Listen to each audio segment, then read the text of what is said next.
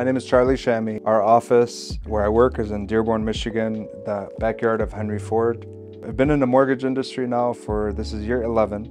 And throughout that time, it's always been fast-paced, high-producing. I've had the opportunity to help over 14,000 clients, 14,000 families in my career. And when you do that, you learn a thing or two, you have to. I tend to geek out with guidelines and how to get somebody approved where everybody else is telling them no. And I wanted to create this series to get as much of the content I have in here out there and just like spread the knowledge as much as I can. So whether you're a loan officer just trying to get better, which I respect, whether you're somebody looking to buy a home, whether you're a real estate agent trying to understand the mortgage side, my goal is to bring you as much value as I can.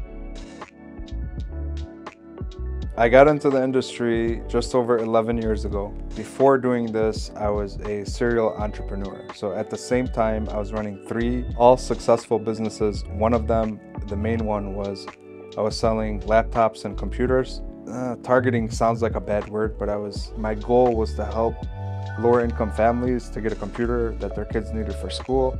So I'd get laptops that are good, and I'll refurbish them myself and make sure they're good and be able to sell them for either $99, $159, or $199. That was kind of the price range. And this is back before laptops were everywhere. And I traveled the country selling them at these different trade shows. I was also selling cologne and perfume online. So that was very easy thing to just upkeep. And then I had a limousine business, which was more for fun. Nice that I was able to drive the limousines, make money, which, I had a family to provide for. So all 3 of those I was running at the same time. And mom, the reason I was working so much was trying to help my mom. My parents got divorced. My dad had an adjustable rate mortgage. He took out a second loan to finish the basement, or the payment jumped to $2,700 a month. And this is in the 2000s. So $2,700 a month doesn't carry as much weight now as it did then. That was a big payment, still is a big payment. And there was like no hope. There was no way we could do it. My dad left. He got, whatever. They're a couple and they broke up. And he was expecting that we're gonna lose the house. My brothers and I banded together and we worked and we worked and we worked and my mom worked and we stuck together as a family. So I'm very proud of that. But at one point, my mom was doing what's called a refinance. And at this time, I had no idea what refinances or mortgages were. She was doing a refinance and she was like telling me about it as she was going through the process. One day, it was a summer day, we had a closer come to our house and they were signing the documents, and the payment went from $2,700 a month, 2 loans, adjustable rate. They refinanced it all into one, and the payment went down to $1,100 a month. We saved $1,600.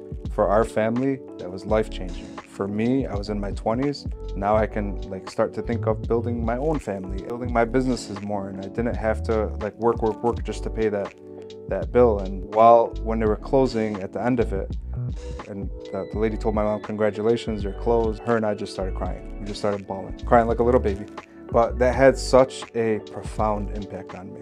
Just seeing what a refinance can do and what a mortgage does for people, how it can help people. And immediately I was hooked. I said, I want to know everything there is about mortgages. I want to know, help as many people as I can. I would always subscribe to, don't worry about just chasing the dollar or making money. You just help as many people as you can and everything else will work itself out. Even when I was broke, I always thought that way. I wanted to start at, somewhere where I could learn a lot.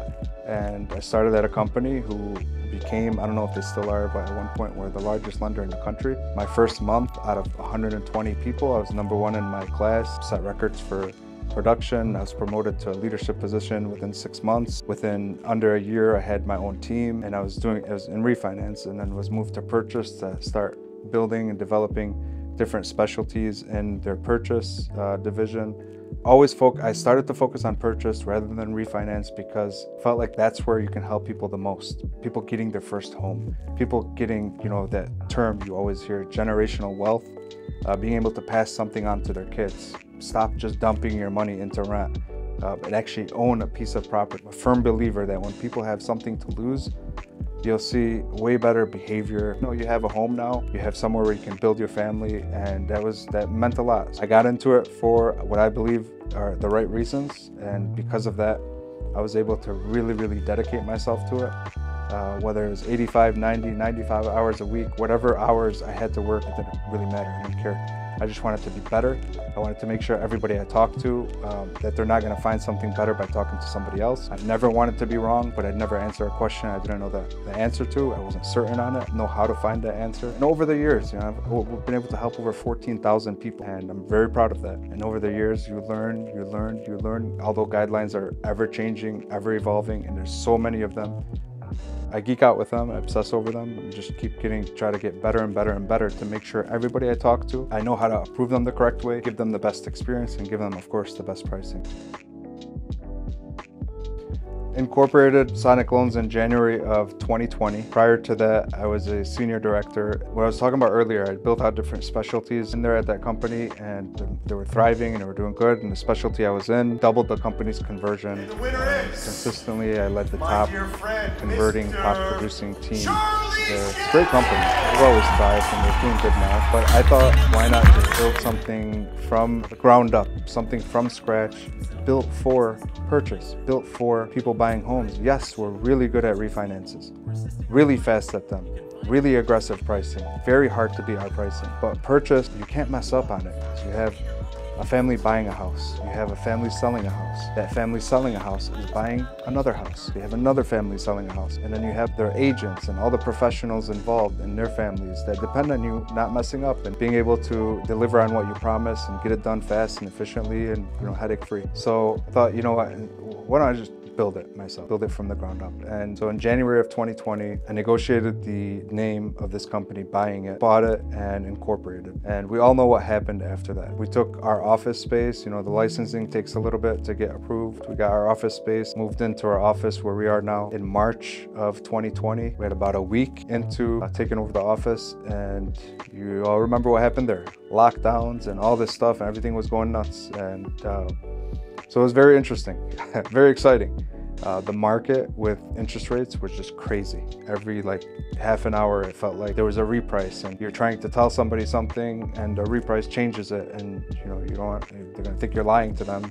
So you just have to, make sure people know you're honest, and you just deliver the news right away. But it was crazy. I had people, although I wasn't trying to hire people right away, I had people coming and they wanted to join. They knew my reputation. They wanted to join us. So I was hiring people. We had an office. I was working from home. I didn't want to see or touch anybody. I was like, well, we don't know what's going on. And I have a family. I have in-laws, my mom, my dad, all heart patients. I didn't want to get near anybody. So I was hiring people without ever meeting them. And they were working at home, and that was a very interesting chapter. And so I got started January 2020. Here we are now, top broker in the country, 2 years straight, doing, I think, really well, and we have a long way to go, and it's always about growth and getting better and getting better.